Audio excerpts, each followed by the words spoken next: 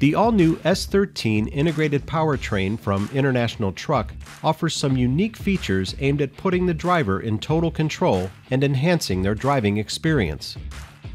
Today we'll be talking about the fully integrated compression release brake available standard with the S13 Integrated Powertrain. The compression release brake works by allowing the exhaust valve to open at the end of the compression stroke during engine braking. The compression stroke will slow down the engine speed, and by releasing the pressure at the top of the piston stroke, the compressed air will not return the energy to the engine during the piston's downstroke. The engine braking power is set by pressing the stalk shifter down 1, 2, or 3 positions to increase engine braking power.